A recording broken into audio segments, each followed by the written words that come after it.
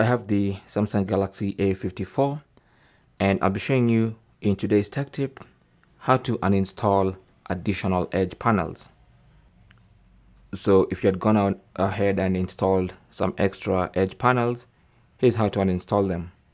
Go to settings.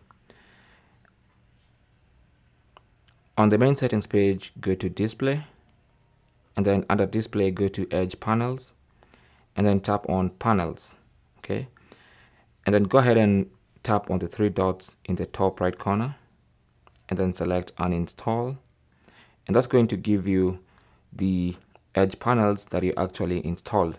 Now most of the edge panels that come pre-installed on the phone cannot be uninstalled. You can only uninstall the ones you installed.